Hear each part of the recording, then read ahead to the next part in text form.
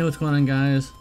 Welcome to another music tier list video, and today we're going to be looking at Helloween, another one of my favorite bands of all time. So they've got all their albums here. Some of them I think we're just going to get right out of the way, and anything in the D tier is not worth listening to whatsoever.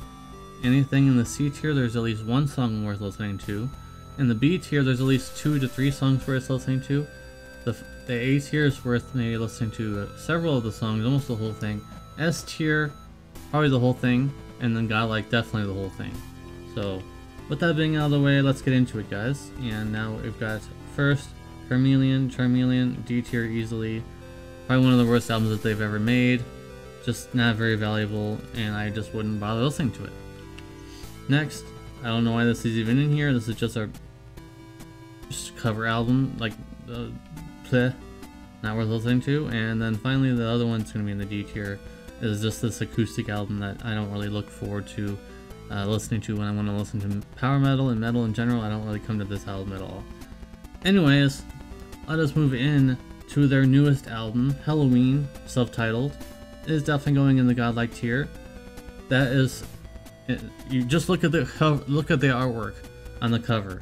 Go type in Helloween self-titled album, and the artwork speaks for itself of how good this album is. It is smash in your mouth. It's going to punch you in the face over and over again, and you're going to beg for more. So yeah, I'll listen to the whole album on that one, guys. Next, I'm going to be putting The Dark Ride in the Godlike tier. Definitely one of their best albums of all time. Go listen to it, the whole thing, 100%. Go listen to every single thing that they have in that album, The Dark Ride. Easily Godlike tier. Next, we're going to put Keeper of the Seven Keys in the S tier. Go listen to the whole thing for sure, 100%. If you do not know this album, I don't know where you've been in your whole life. And the reason why there's Godlike tier and S tier, because there will be some albums that I want to kind of be in between S and A, but won't be, you know, there's like something that's holding them back from being in the S tier. So Godlike tier is basically the same as S tier, but it's like a slightly higher. I don't know how to explain it, but I'm pretty sure if you've been on metal forums in the early 2000s, or you're just a metal, even a casual metal fan, should know of this album or the album's artwork. Keeper of the Seven Keys, easily one of the most recognizable and best albums of all time.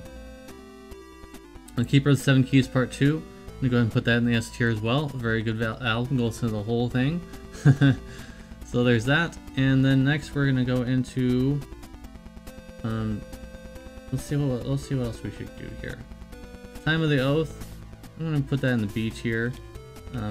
Pretty valuable album. There are some songs in there, like I said, there's at least 2 or 3 songs in there that are valuable to listen to, but not really something I go back to listen to every now and then. Just kind of not something I go. Alright, and let's move onwards. Let's move onwards to Seven Sinners. I would put that in the A tier easily. Definitely, there's several songs in there worth listening to, guys. So if you wanted to listen to a pretty heavy album, one of their more heavier albums, definitely go ahead and listen to Seven Sinners, guys. Definitely 100% listen to that. Alright, and then we have Gambling with the Devil. I put that in the B tier. It's okay. There are some pretty good songs in there, like I said, 2 to 3. Probably maybe 4 listening to. Some pretty heavy albums in there. Pretty decent song, pretty decent album, but it's going in the B tier. And next, we're gonna do the Rabbit Don't Come Easy. It pains me to put this in the C tier because there are some songs in there that are pretty good, but some of them aren't really that great. It kind of pains me to put that album in that because actually it's one of my favorite albums, but I gotta be fair. Not all the songs in there are gonna be worth listening to for you guys. It's an acquired taste, kind of a deal here, guys. So if you like that album, then it would go a little higher. All right, Straight Out of Hell, and that's gonna go in the A tier. There's quite a few songs in there that are quite good, but I feel like their ego is a little bit big for this one because, like, I remember the people, the band members, they're like, oh, you guys are gonna love this one. You guys are gonna, no one's gonna hate this. And I mean, there are some pretty good songs in there, but not every song is, you know, smash mouth, super amazing. So I'll go in the A tier. And then we're gonna go with My God-Given Right, and I'm gonna put that in the B tier. I go back to this album every now and then. There are some pretty good songs in there, but not really, you know, again, some of them are kind of hit and miss.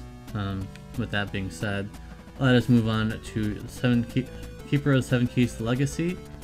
I'm gonna put this also in the B tier. There are some songs in there actually worth valuable to you guys, to your guys' ears. Some people don't really like this album that much because it feels like they're just milking the name, but there are some credible and valuable songs in this album, and I do go back to listening to some of them every now and then. So we're gonna keep that in there, and now we're gonna move on to Better Than Raw. I'm gonna put this in the A tier. There are some songs in there really good, like really, really good. I go back to this album every now and then. Push. There's Push in there. I Can. Got that as well. Hey Lord. Yeah, there's a lot of good songs in there. Midnight Sun. Yeah, there's a lot of good songs in here, guys. So there's a lot of those songs that is listed. You guys should go listen to those. Anyways, let's move on to Pink Bubbles Go Ape. I'm gonna put this in the C tier. It's like a 80s, 90s cash grab types album.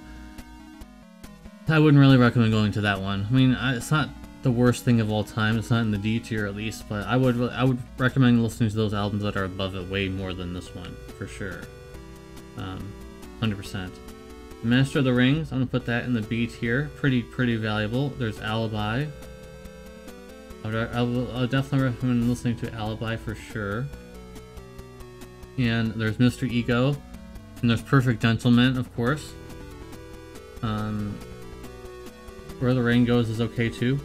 Why is okay.